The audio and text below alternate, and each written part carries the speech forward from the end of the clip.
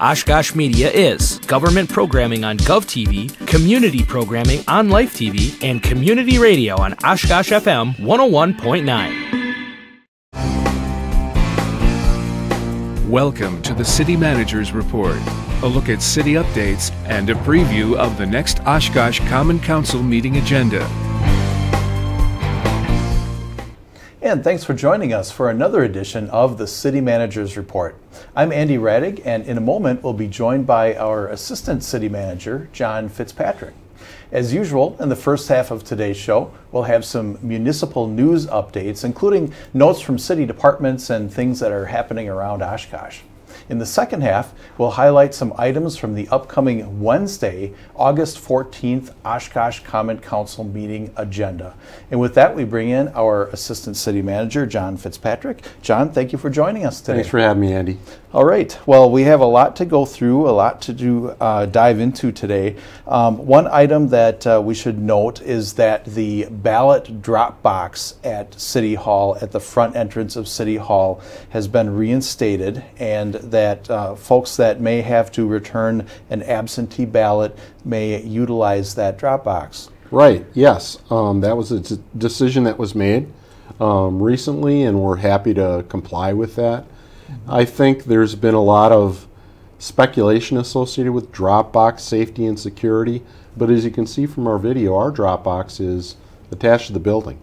So I don't think you can really get more secure than that. Mm-hmm. Right. Once anything is put into there, as far as bills or whatever it might be, it's secured. Right. And actually, as you mentioned, goes right into the building. So right. It can't be taken away for some other reason. It's a separate secured area right. that's built into the wall. So we should note that voters may return their absentee ballots at that drop box or to the city clerk's absentee voting location by election day, or I'm sorry, they may return it, actually they can return it to the absentee ballots to the secure drop box by 4:30 p.m. on primary election day, which is August 13th. Right. I think any time before then is when it can be dropped there. So that's right. Yeah. Right. Any time before that time. And actually, Election Day is August 13th, and polls will be open that day from 7 a.m. to 8 p.m. Right, right. And also, if you need to register to vote or request an absentee ballot by mail, find your polling place or view a sample ballot. You can do that on the website that's listed right there on our screen. Right, myvote.wi.gov. And you may also call the city clerk's office directly with questions. They're at 920-236-5011. Right. All right. Well, John, another thing that took place recently is National Night Out. Mm-hmm. And this is, it's actually been quite a successful event for our public safety folks, as well as some other city departments that get involved. Right. It has been, it began as just primarily a public safety event, but it's really grown beyond that. A variety of our departments participate in that. You're seeing some of the police officers there that participated, but police, fire, our neighborhood folks, there's a variety of folks that participate in this event. And it's really a cool opportunity for not only individuals to interact with our employees, but also to get out and get to interact with their neighbors a little bit and create camaraderie. Right, right. It enhances that relationship between neighbors and also our public safety folks, and really this took place in locations all around the city. Yeah, there's all kinds of stuff. You can see that graphic right there, the sign with egg rolls. I'm kind of partial to that particular, but I'm not. I don't discriminate when it comes to any sort of food group. But the food was fantastic. The weather was great. People were out and about, and it was just a real fun time to be had by all for people of all ages. You know, kids, parents, grandparents, and it really is a nice opportunity for people to get to know their neighbors a little bit more and and city employees. Absolutely, sure. And this took place on August 6th, but folks can look for this event again next year in early August. Right. So, okay, then, John, we also wanted to make mention that the capital improvement program information has been distributed to property owners, and this is in regards to property owners who live adjacent to an upcoming project. But we just wanted to get some information out there that the fact that the process is moving forward. Right, yeah, whenever we're going to be working on a project, a street project, we try to get out and make sure we can inform neighbors, answer any questions they have, and that's really the purpose of us getting out there, to talk to them, provide information to them. We also ask them to sign a construction access agreement that allows us to properly investigate and then do all the construction activities on the private property. So I think also Public Works Director Radig was working with you on a informational video, wasn't he? That's right. Yeah, Public Works Director James Radig came into our studio and recorded a program with an overview of the upcoming 2025 proposed projects. Hey, we got it on screen. That's and great. we're seeing it there, sure. Yeah.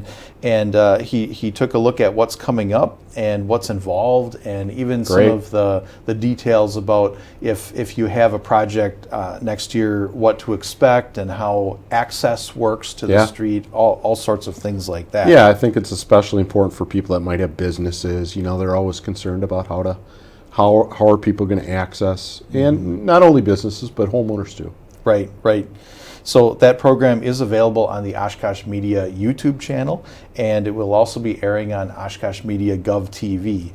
If you'd like any more information about upcoming proposed projects for 2025, you can also go to the Hot Topics section on the city's website, and you can look for an interactive dashboard there where you have some more information about upcoming projects. The video is available there as well, but you can also look at what is proposed in the years to come.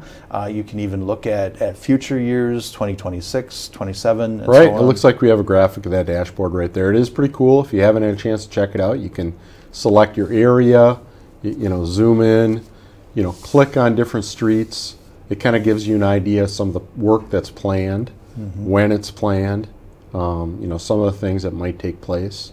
So it really is a very informative tool. We've had a lot of citizens compliment us on that, which is really, we're grateful to hear that feedback. So yeah, there's tons of information on there, and it only takes a few minutes to just click and check it out. Right. It's a great tool for folks to use. It's available, and right from the city's website, you can access that and learn more about what's coming up. But of course, they can call us at any time, and we're happy to give them as much information as they'd like. Absolutely. They're always available for questions. Okay. Well, then also, John, we wanted to make mention there was a kind of a small event that took place last month called EAA Air Venture. Actually, not so small. Right. And they had record attendance this year. Right. I think for people that live in Oshkosh and have experienced EAA, it's a fabulous event. But I think one of the things that has unfortunately plagued EAA in most recent times is the weather. And I don't think they could have had a better week concerning weather. So we have a lot of visitors. We certainly want to put our best foot forward, and I think EAA did that. It was a great experience, I think, for everyone that was out there. That's right. The total attendance this year was approximately 686,000 visitors, and that is a record. The previous record was last year with 677,000. So we had more than 10,000 aircraft arriving at Whitman Regional Airport and other airports in this area of the state. International attendees from 98 countries, a total of 2,580 some international visitors. Right.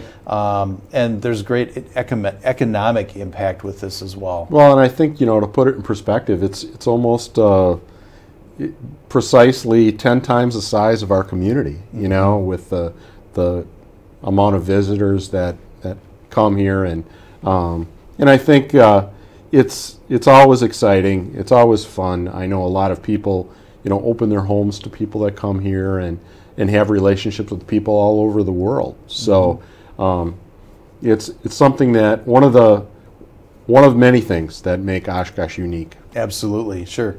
Well, just wanted to highlight that it was a great event this year. Yep. Okay, speaking of great events, our Oshkosh Parks Department actually has been very busy all summer. They're busy all year, but they're busy with a lot of events, especially in the summer. And we just wanted to talk about a few of those things that are coming up. And if folks have not been to the Brews on the Bay event, they are missing out, and they need to go to the next one that is on August 21st. Right.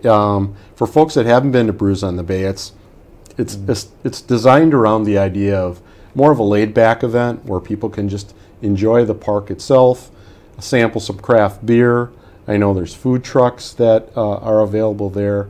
There's also some music there, and there's been a great response to that. I think the Parks Department does a fantastic job. Our parks and facilities are second to none in the state of Wisconsin, not only from the physical landscape, but also the programming. I think they want to try to appeal to a whole variety of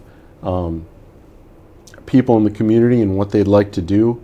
And Brews on the Bay is one, but I know you wanted to talk about some of the other things also that parks programs for people's enjoyment. Sure.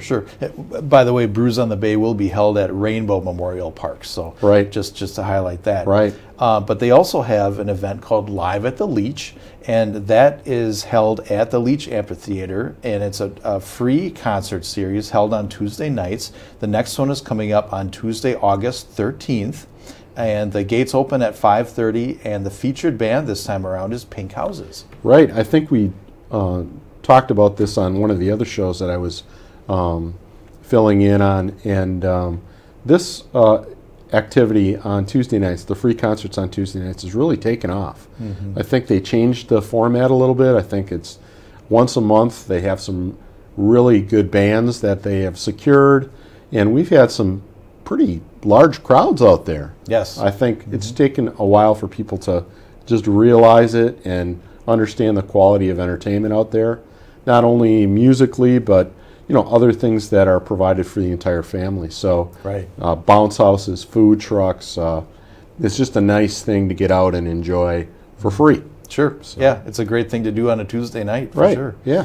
And, of course, folks can find all the details about this at the Oshkosh Parks Department webpage, and they can also learn more on the Parks Department Facebook page. Right. And they also have a activity guide that has details about everything as well throughout the whole year. Right. I think that's a new product that they rolled out this year too, and it's very good. Right, and that is available also through the Parks Department website. And we also just wanted to make a note that folks should save the date for the upcoming Oshkosh's first Ukulele Festival, and that will be on Saturday, September 28th at the Oshkosh Senior Center. Right, yeah. I know there are a lot of people looking forward to this, and I think I mentioned before my son, who is a music teacher and an orchestra director, is interested in this. So he's a ukulele aficionado, so I'm sure he's going to do everything he can to be here. But yeah, it's just another neat programming initiative that's brought forward by Parks. Sure. Yeah, there's kind of an underground movement with ukulele festival here, so this is great. Okay. All right, then, John, we also want to highlight that a reminder that our boards and commissions for the city are seeking members, and that we encourage people to give it some thought and to put an application in. Right. The best way to help support the community, I think, is through active participation, and I know we talk about that a lot via Oshkosh Media. But boards and commission participation is extremely important. We have a variety of boards and commissions. We want people's ideas. We want their thoughts. We want them to be involved. And I think that helps us, arrive at the best decisions possible. The boards and commissions, some of the ones that are available are listed there on our screen. And, staff and elected officials rely on the input of citizens that participate on those boards and commissions. So it's very important. And we know everybody's busy, but if you do have some time that you're willing to share, I think it's a great way to help support your community. Sure. And I believe that the council will be making some appointments to some of those boards and commissions in this upcoming agenda. I think so. Okay. And speaking of the agenda, John, we might as well just roll right into discussion about the upcoming council agenda. All right. Again, that upcoming Common Council meeting will be held on Wednesday, August 14th. And, just a note there that typically these meetings are always on Tuesdays by ordinance. And this is a change. This is on Wednesday. Right. So if you could give us some insight why it's on Wednesday. Sure. Yes. The reason this particular meeting is on Wednesday is because we have a primary election on Tuesday the 13th. And by ordinance in the city of Oshkosh, whenever there's an election day where a council meeting falls on that day, then the meeting is moved to the very next day, which in this case is August 14th. Okay, very good. So just wanted to highlight that for folks that this meeting will be on Wednesday the 14th. Right. All right. That meeting will start off with a closed session. And, normally we don't really get into a discussion about closed sessions that much, but is there anything that you could share? Not too much other than the fact, and this is listed on the agenda anyway, that it's with respect to the Boat Works property. And I think people are familiar with that. It looks like we have a graphic there. It's a redevelopment, potential redevelopment that is located at West 4th Ave and Michigan Street. It's where the Boat Works and where the old sanitation garage is. So I think it is a unique location, and I'm excited to see what might come of it. Yeah, there's a lot going on over there. So we'll continue to watch it as it improves. Right. All right. Then we also have an item where we have an introduction of staff, and we have folks from several different departments that are taking on new roles. Right. I know that's something we don't ordinarily talk about in the council agenda, but yes, there are several employees that actually are being promoted. And for folks that may not know, we underwent a recent reorganization in our field operations facility, which encompasses our streets, sanitation, and central garage. And so two of the individuals that are being promoted, I think previously worked their way up in the organization, started out and then made their way to lead worker positions, but now are being promoted to street supervisor positions. And it's gratifying to see that kind of dedication to the organization. And we just want people to know that we support our employees, and we want to try to provide as many opportunities to them as we can.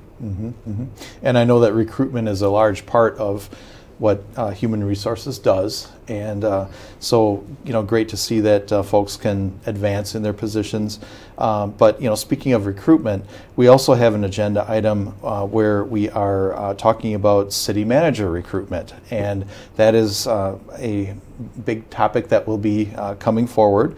And I thought that since we have you here today on the program, maybe we could talk a little bit about how that process works. And and honestly, City Manager Roloff has had a distinguished career here at Oshkosh, and we are sad to see him go, but we move along with the process. Right, of course. Anytime our employees leave, we're sad to see them go, but we're happy for them because they have an opportunity to enjoy retirement. And City Manager Roloff is certainly no different. It was a good maybe segue. We were talking about other employees who've done a great job for us and then have earned promotions. And in consideration of people who have done a great job for us, I'm glad that I have the opportunity to fill in so we can talk about this, because I have a chance to work pretty closely with City Manager Roloff and have for, I guess, 16 years now. And I know him well enough to know that he would be the last person to talk about the good job that he has done. Sure. So I'm happy to fill in that capacity and also share that with the citizens to talk about his performance, it's just been fantastic. I think that just like in any industry, people get to know other people that do what they do. Mm-hmm. And in the public sector, it's really no different. And just to give you an idea, I don't think it's a exaggeration to state that City Manager Roloff is, if not the most respected public employee leader in the state of Wisconsin, he's certainly one of the most respected. And that really has a profound impact, not only on the community, but also on the organization. We were talking about employees and recruitment and things like that. Mm-hmm. The word gets out about what an organization is like, how successful they are, how they may or may not support their employees. Our city council has done a great job doing that. Our citizens have done a great job. But their hire of City Manager Roloff 16 years ago mm-hmm. was an excellent decision, and it's really paid dividends for our community. And as you said, I'm going to be sad to see him go, but I'm happy for he and his family and the next chapter of his life and some of the things that he is going to have an opportunity to take on. Right, absolutely. Yeah, it's a major change in one's life to take that retirement step. It is. So, and I guess as we're looking forward here in the agenda, we're looking at recruitment and what might be the next steps from the city's standpoint with this. Sure, I can speak to that a little bit. So some of the next steps that are going to take place, in HR, we work with a variety of different recruitments, but when we have a recruitment of the magnitude of city manager, mm-hmm. We're not ashamed to say that it's helpful to get additional assistance, and in this case, it certainly is the case. We are recommending a search firm to assist us in this process, mm-hmm. and the search firm that we're recommending is one that's recognized as a Midwestern leader in public sector recruitment, mm-hmm. but also has a national reach. Mm-hmm. And I think that's important for this type of position. We want to leave no stone unturned. We want to get absolutely the best person that we possibly can for this position because it's very, very important. Mm-hmm. It's a very complex job. It's not only technical, but I think there are other skills that are required. The budgets, the environment in which regulations are placed on municipalities. It's just a very challenging position, and I think we need to do our best to try to get somebody that can do the best job possible for the citizens mm-hmm. and the employees, and preserve the reputation that I think Oshkosh has established over time, which is to be a leader in the state of Wisconsin. Mm-hmm. So we have many municipalities contact us and our individual departments for assistance with all kinds of different things because yes. they recognize that. And, that's, it's gratifying.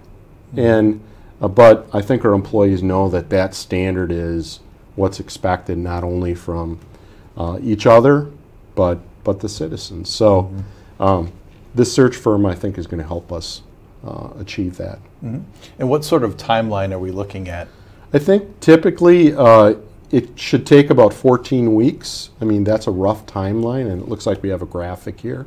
The consultant will work with the council and also, have dialogue with HR about a recruitment plan, and then, get some advertising out there, do some evaluation of candidates, applicants, and then present some candidates to the council for consideration, and then there'll be an interview process, and I think that'll certainly include interactivity with the public, mm-hmm. and then the appointment. Just roughly, I think the goal is to try to get somebody secured by Thanksgiving potentially, and then City Manager Roloff's retirement date is in January, so to have someone have adequate time to work with their current employer and then hopefully join us in January. That's mm-hmm. the goal. Mm-hmm. Okay.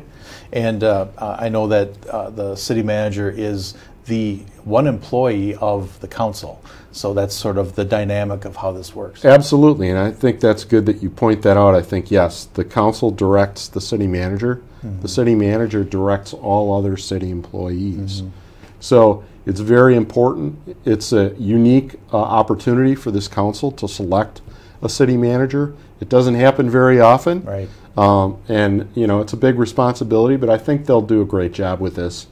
HR is certainly poised to help in any way they can, and this firm, you know, pending their approval, I know will do a good job to help them make the best decision they can. Okay.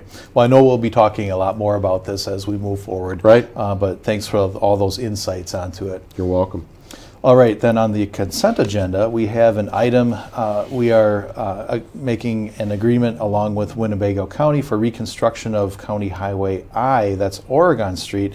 And this project actually began way back in 2018, and I believe that this is the final phase of this work. I think you're right, Andy. I think it's South 35th to Ripple. That's the stretch, and I believe that the reason this is being brought forward is there's some increased costs because there's a huge sewer interceptor that's going to go into that area, and I think that's going to be a welcome improvement.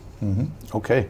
And then we also are waiving some purchasing requirements for some protective equipment for the fire department. Right. I think for people that look at the agenda and think, hey, why would we waive purchasing requirements? In this context, we talked a little bit about our employees earlier, and because this is personal protective equipment, safety equipment, they work very closely with our safety and risk management officer. But also we want their input. We want them to understand what we're getting, why we're getting it, and we also want their input because we want them to not only be safe but comfortable when they're working.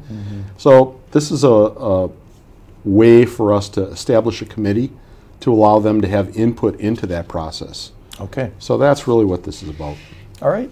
And then we have a new resolution where we are approving a plan regarding the parking lot reconstruction over by the former Oshkosh Northwestern newspaper building. Right. I think people may recall that that building is been purchased, and there's a plan there to put a hotel and restaurant. And I think that, you know, because of all the difficulty securing contractors, this project doesn't move forward quite as quickly as we had hoped. But now that that's loosening up for everyone, I think that it's exciting to know that this project is going to go forward. And, you know, based on the track record of the developer, I have no doubt that this will be done very well. So it's another exciting development downtown. Right, absolutely. We'll be keeping an eye on that one. And then we also wanted to point out that we are getting into our budget season here, and our budget workshop number 2 with the council is coming up on August 28th. Right, yes. That budget workshop will focus primarily on some big cost drivers, one of them being wage increases and the other one being health insurance. So we'll talk about a variety of different budget items, but those two are probably the most significant. Okay. And in the minute we have left here, John, we have an emergency purchase of roof repairs for the public library. Right. I have, you know, some intimate knowledge associated with that because facilities is one of the divisions in my department. And yeah, we had an initial leak in the library and we thought we had it fixed, but we discovered additional leaks. So we conducted some experiments and found some unique problems with some of the roof, the unique roof structure of the library. So I think we have it resolved, but it needed to get taken care of as quickly as possible, and that was declared an emergency by City Manager Roloff, and we were able to take care of it as quickly as we could, and then hopefully as cost effective as we could because we already had the group on site to continue repairs. Okay, very good. Well, John, we covered a lot today. That was a mouthful of information there. Yeah. So we really appreciate you joining us, and thanks for your insights. Thank you for inviting me, Andy. All right, and thank you for joining us today for the program. Again, that Common Council meeting is at 6 p.m. this Wednesday, August 14th. You can watch that live on Spectrum Channel 10, UVerse Channel 99, and streaming on YouTube and OshkoshMedia.org. And please, again, join us in 2 weeks for another City Managers Report. Thanks for tuning in.